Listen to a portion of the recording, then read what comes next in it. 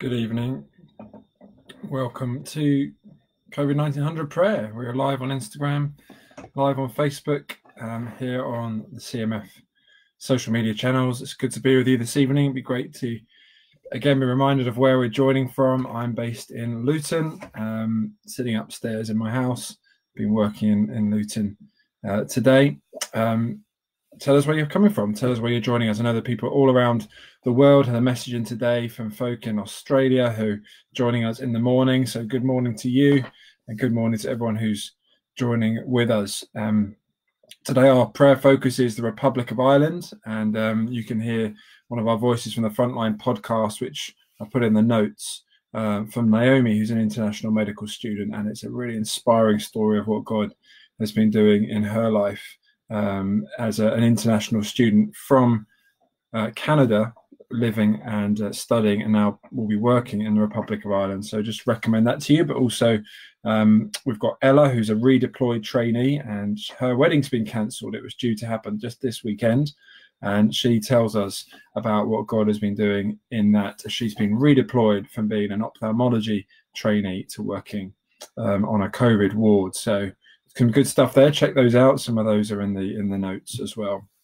So welcome, joining us from all around the world. So we've got Adrian joining us from Romania. Hi, Adrian, and others joining us from around the UK. So welcome to COVID-1900 prayer. This is a chance for us just to stop and to pray in the midst of busyness, in the midst of lots of uncertainty, for those in healthcare who are needing spiritual and physical and emotional support. And it's a good opportunity just to do that, to stop and to pray for healthcare, for our nation, and for the globe. And this is aimed at Christian healthcare workers, but many are joining us who are not in healthcare. You're so welcome. It's good to pray together. I'm not sure if you've seen the blessing, the UK blessing that went around this weekend. Certainly we watched it yesterday as we were with our church family, and it was just a great time, wasn't it, to enjoy that. So do check that out as well if you haven't seen it. So today I'm going to go to the Doctor's Life Support, which is a daily devotional. It's written by medics from around the world, and every day on the CMF website there is a new devotional, and the link is again in the notes, and I encourage you to check that out. I use it from time to time, and it's really helpful. And today I thought was very apt. It's around the subject of peace, and it's from Philippians chapter 4, verses 4 to 9. So I'm just going to read those verses, and then we'll just say a couple of words before we pray together about peace. Welcome everyone joining us on Instagram, on Facebook. Great to have you with us. Do pop where you're from in the comments so we can just see, and let's see how God's gathering us together. So Philippians 4, 4 to 9. This is Paul writing. He says, "Rejoice in the Lord, and I say it again, rejoice. Let your gentleness be evident to all. The Lord is near. Do not be anxious about anything, but in every situation, by prayer and petition, with thanksgiving, present your requests to God. And the peace of God, which transcends all understanding, will guard your hearts and your minds in Christ Jesus. Finally, brothers and sisters, whatever is true, whatever is noble, whatever is right, whatever is pure, whatever is lovely, whatever is admirable, if anything is excellent or praiseworthy, think about such things. Whatever you've learned or received or heard from me or seen in me, put it into practice, and the God of peace will be with you." That's amazing, isn't it? It's just an amazing passage. And that word peace is interesting, isn't it? You know, we often pray for peace.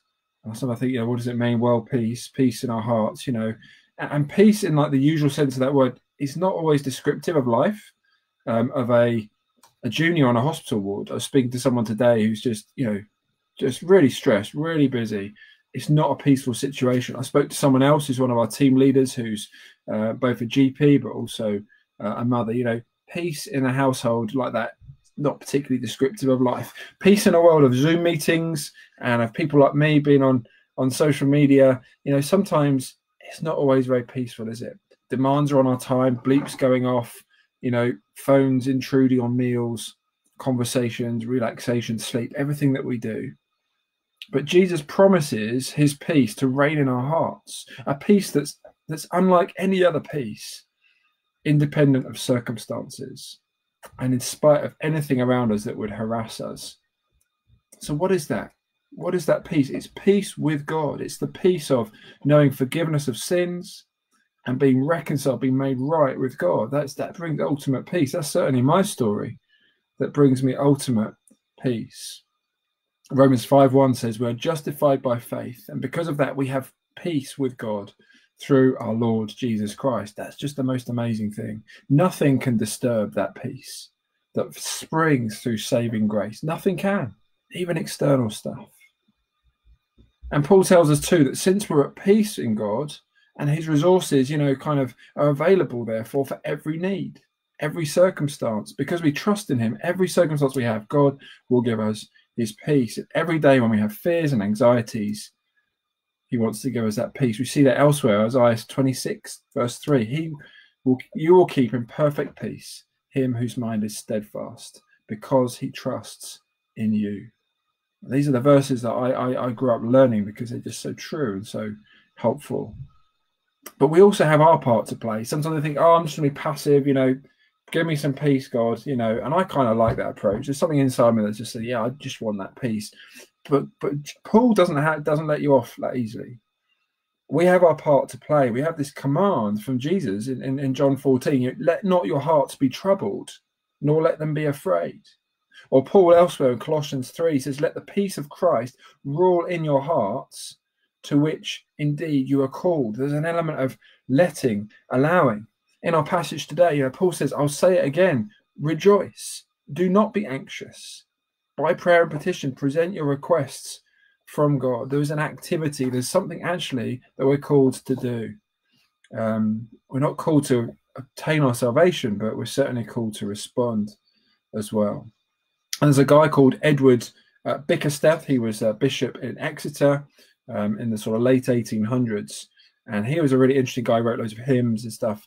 But he was also a missionary. He also went abroad with the China Inland Mission, now OMF. And he was a guy who suffered a lot of trouble in his life. But he wrote an interesting stanza of a hymn. He said this: peace, perfect peace, in this dark world on sin. The blood of Jesus whispers peace within. Peace, perfect peace, by thronging duties pressed, to do the will of Jesus, this is rest. Peace, perfect peace, our future all unknown.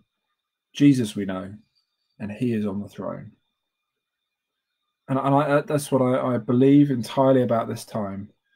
He's on the throne, he's in charge, and we have access to perfect peace. I think that's amazing.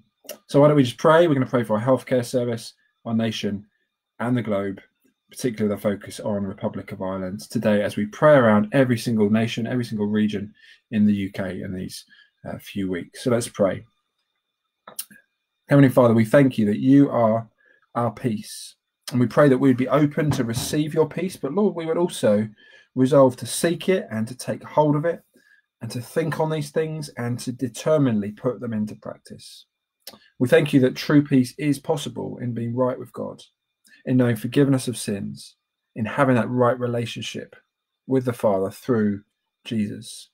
And Lord, we pray that those who don't know you would have the joy of knowing this peace for themselves, freely bought for us.